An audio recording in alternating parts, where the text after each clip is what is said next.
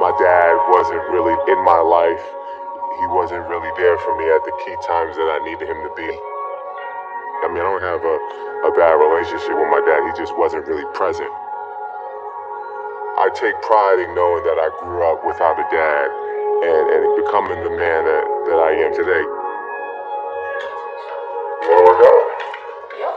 Sure. I got your outfit in here. I've always wished that I had a relationship with my dad the way that I wanted, the way that a kid deserved to have a relationship with his parent, but that didn't happen. So I know that the second chance around for me to be the father and to have the child, I wanted to make sure I do it right. You ready? Let me drink this drink and we out. Fuel. Make you go crazy. Okay. Well, Dad, you said go crazy. There's like this flying called.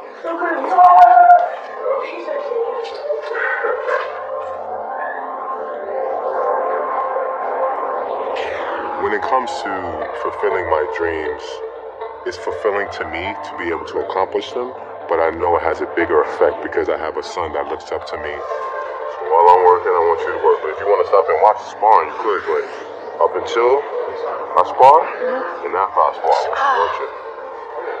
Sorry. It's okay. I never really thought about what I was doing when I was able to step back into the ring, and I didn't really understand the magnitude of it. And it wasn't until maybe 2 or 3 years into me ever coming back into the ring that I really had to take a step back. Like, wow, this is something really special. This is something that I can inspire my child. He can look up to me and say, my dad is a hero. He's my hero. So that was really my biggest motivating factor, was to be his guiding light.